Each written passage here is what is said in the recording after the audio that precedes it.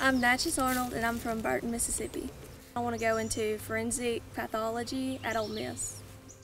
Burton is a small town, 45 minutes from everywhere. We need internet in our home for mainly our children's education. We're in the country, we have trees and hills and all that. They don't offer it out here. I really want to have internet.